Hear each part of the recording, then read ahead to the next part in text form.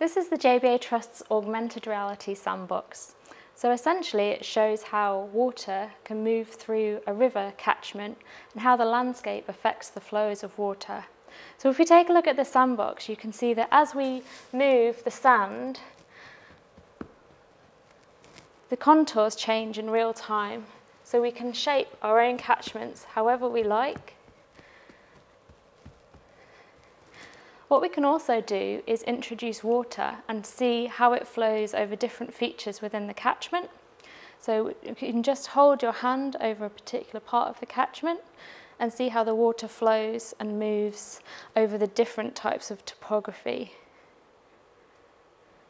So in the sandbox, you can see that the different heights of the catchment are represented by contour lines. So these are these lines that represent continuous levels of elevation. It's also coloured by height as well.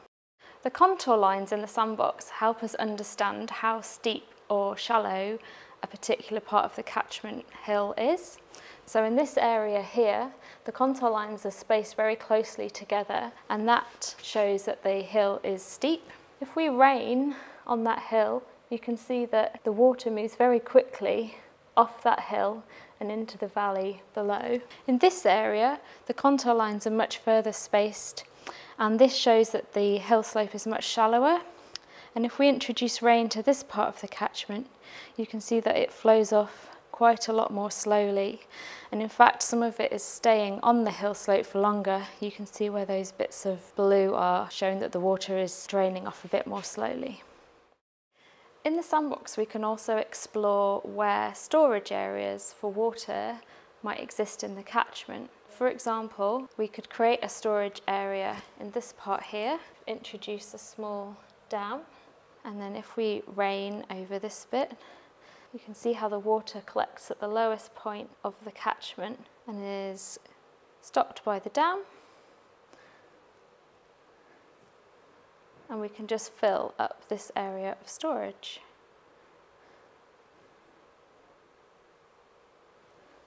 If we were to release the dam, you could then see where the water flowed downstream of that storage area.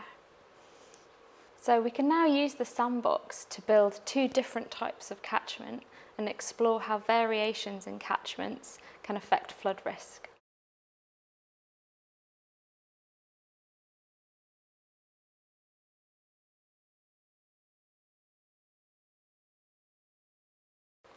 So what we've created here is two contrasting catchments. They've both got roughly the same gradient from the top of the catchment down to the bottom of the catchment.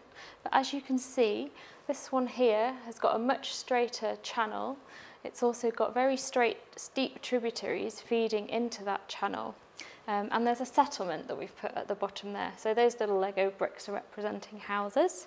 This side of the catchment is a much more naturalised looking catchment. We've got a meandering river channel.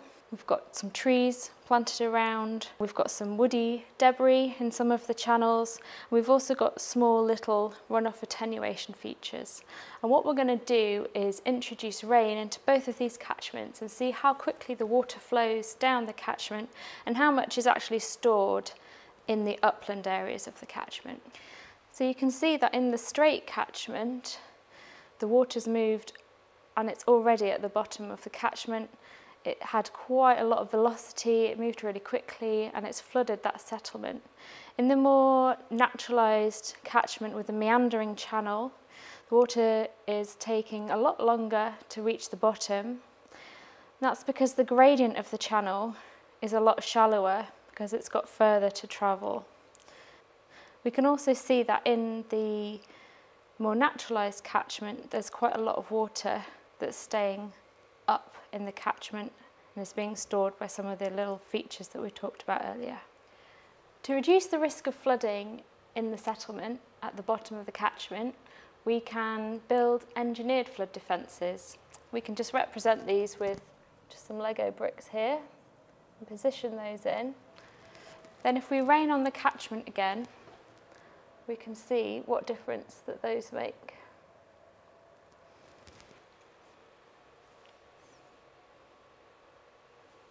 So you can see that that wall has now protected the settlement from flooding.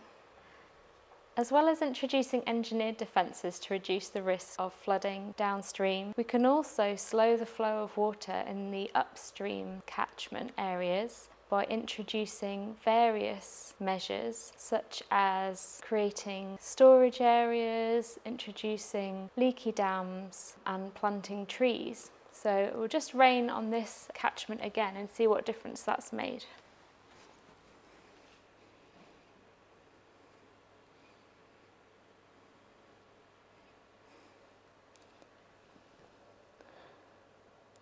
So you can see that the woody debris and the leaky dams that we've put in the channel are slowing the flow. They're reconnecting the floodplain to the channel, and we can also see that there's quite a lot of blue in the upland areas of the catchment, showing that we've managed to store some water further upstream.